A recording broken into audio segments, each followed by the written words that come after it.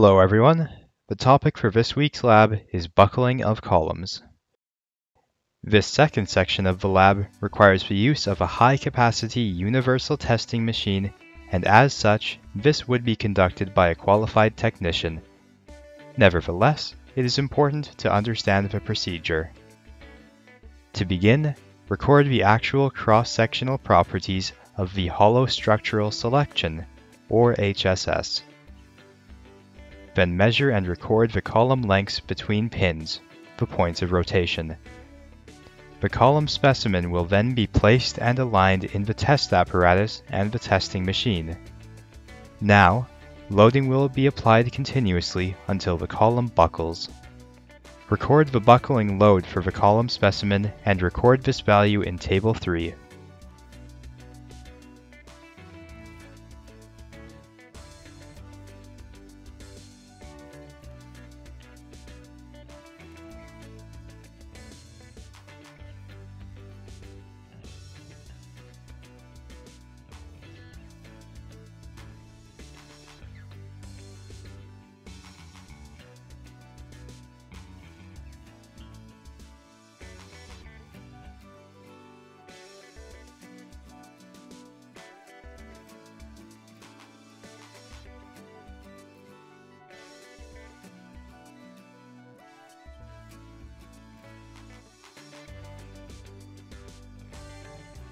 Finally, the procedure is repeated for all 5 column specimens.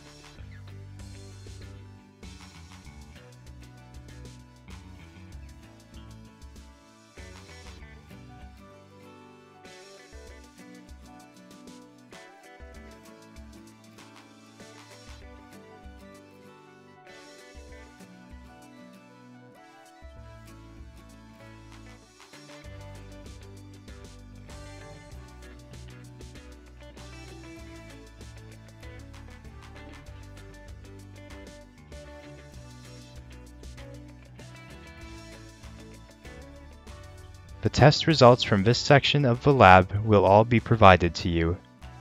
Results for a 200mm stub column will also be given to you, but in the form of a stress-strain curve. With that, Lab 11, Buckling of Columns, is completed. You will now proceed to complete the problems and exercises in your lab manual using the given data. Good luck with the rest of the lab.